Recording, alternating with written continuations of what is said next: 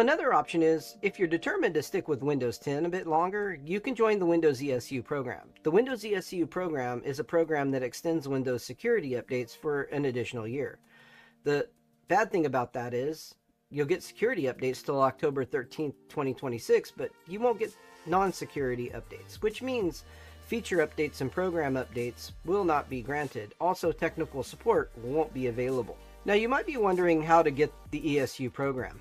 Well, the way you get it is, well, it used to cost money, but Microsoft's offering two ways to get it for free. You can use the Windows backup to sync your settings to the cloud.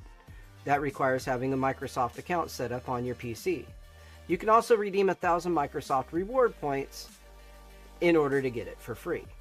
The first method will be cost-free, providing you don't go over the 5 gig OneDrive limit that Microsoft gives each user. Otherwise, your best bet is to use points from your Microsoft Rewards account.